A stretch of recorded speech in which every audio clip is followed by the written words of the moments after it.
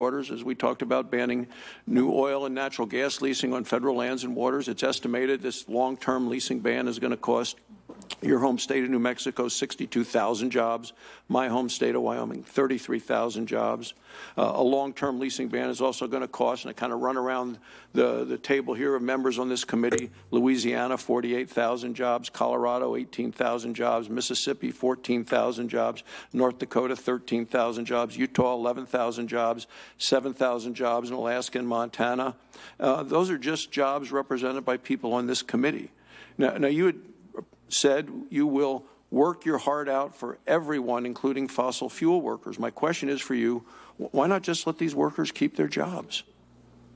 Senator, it's my understanding that President Biden has put just a pause on new leases. He didn't ban new leases. He didn't put a moratorium on new leases. It's a pause to review the fossil program at the Federal Fossil Fuel Program.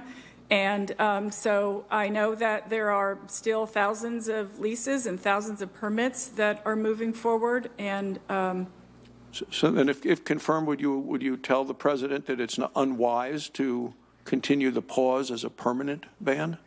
I don't believe that it is a permanent ban, Senator. I am more than happy to work with you and to work with, of course, at the pleasure of the President, and along with, if I'm confirmed, my colleagues to make sure that we're doing everything we can to create jobs for Americans. Because President